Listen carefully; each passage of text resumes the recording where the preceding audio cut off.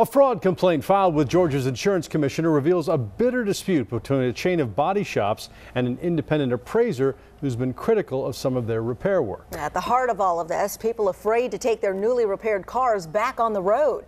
Fox 5 I-Team reporter Randy Travis investigated this controversy for us. That's right, Sine and Russ. Classic Collision runs a string of body shops in Georgia and in Alabama. Their attorney filed that fraud complaint and says the independent appraiser is needlessly frightening their customers. There's no doubt they're scared. Should they be? I was just pretty upset. When Pam Skinner's Nissan Pathfinder got rear-ended in October, she was just grateful the other guy had insurance. Who knew she'd still be upset today? I thought insurance companies, if somebody hits you, they're supposed to bring you whole. And I have not been whole. Classic Collision in Kennesaw worked on Pam's SUV. They came up with a repair estimate of around $7,700. 2 months later, they said it was ready. Here's what it looked like. To Pam, it looked as good as new. Pam knew that insurance company owed her some additional money for diminished value because accidents can reduce the value of a car even after they've been repaired. She wasn't sure how much to ask for, so she sought out the advice of an expert, recommended by a friend. It looks great on the outside. It does look great. It looks great. Yeah, but the inside looks horrible. David Montanero is not just a diminished value consultant, a former body shop owner himself. He's quickly become a thorn in the side of repair shops and insurance companies by publicly criticizing the quality of the work. A structurally misaligned car doesn't drive right. It's dangerous. In Pam's case, Montanero took apart the Pathfinder to check Classic Collision's repair. He criticized the body shop for not replacing the back lift gate and quarter panel originally damaged.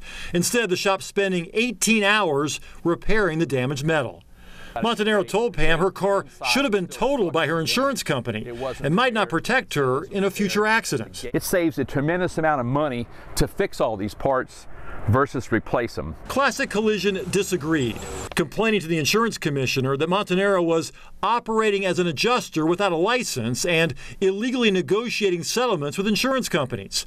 Montanero fired off a reply, denying the accusations and telling the insurance commissioner that he had actually found 5 cars repaired by various Classic Collision locations that had an inferior and unsafe repair, and then delivered back to their unsuspecting customers.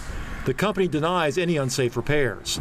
Montanero told the insurance commissioner his critical reports convinced Classic Collision or the insurance company to later buy back cars from the customer.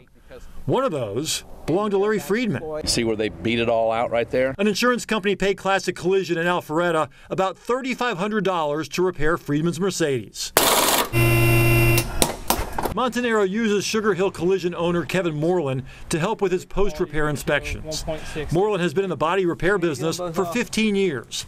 The two say they charge an average of $2,500 total, the bill they say typically paid by the insurance carrier after being made aware of poor repair work. Moreland thinks Friedman's Mercedes should have been totaled. Nobody can change the facts, and the facts are there is visible distortion to the unibody structure of that Mercedes. They put a new bumper on and put me back on the road and my family in an unsafe vehicle. Should Friedman really have been scared to drive his repaired car? Well, after we began asking questions, Classic Collision hired 3 consultants to examine that Mercedes, which the insurance company had kept in storage. 2 did find mistakes in the body shop's work, but not enough to justify totaling the car. One estimated an additional $750 of work needed to do the job right.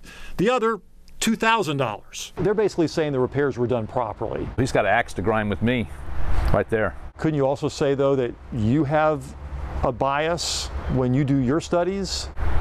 No, because I've looked at vehicles before where we put them back together and said there's nothing wrong with it, get it out of here. Montanero filed his own complaint against Classic Collision, a collusion complaint with the U.S. Attorney General's office, claiming some body shops cut corners on repairs in hopes of getting a steady stream of future business from the insurance company. The Justice Department would not comment. Hoping to prove his point, Montanero secretly recorded a phone call he had with the manager of Classic Collision in Kennesaw. They were talking about the original estimate for Pam Skinner's car, the one that Montanero insisted needed a new quarter panel and liftgate. The manager, who once worked for Montanero, says his bosses turned down his request for those parts. I got all the big wigs involved. Each quarter needs a gate. Like, Ian, doesn't matter what you want. Okay. No one from Classic Collision would talk on camera. In a series of written statements, a spokesman said that the work done on Pam Skinner's car is within industry standards and the least invasive. They've even offered since then to replace the parts for free in her car, even using, if she wants, a different body shop to do the work. But Pam Skinner has said no. The company says they've been targeted for a shakedown. They're saying that you're going around scaring people into thinking they're driving death traps when it's not really the case. I would expect them to say that. Meanwhile, justified or not, the list of people scared to drive their repaired cars is getting longer. The insurance commissioner originally cleared Montanaro of any wrongdoing with his business, but Classic Collision says they've since filed a fraud complaint. The state won't comment on that. So back to Pam Skinner. Is she still afraid to take her car out on the road? She is. She will not drive that car, and she's now threatening legal action. Well, and others who haven't had a post-repair inspection, they don't know whether it was done right or not. They don't know. It's really hard to know, unless you hire him, and then that's a lot of money if the insurance company won't pay him. Right. Thanks, Randy. Okay.